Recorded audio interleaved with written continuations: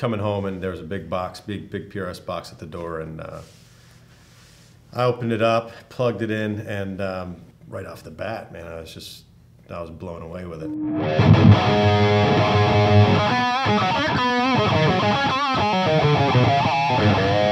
The first thing I do is just mute some big chords and shit.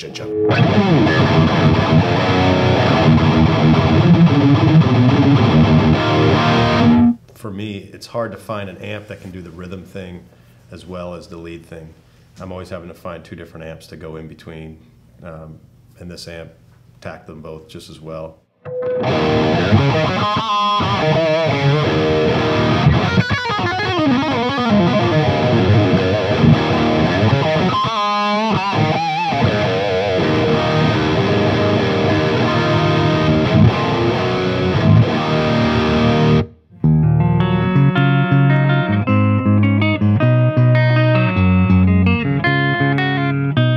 So well that you don't have to do too much with it. So it's a very versatile, easy amp to just plug and go, and I think people are going to dig it.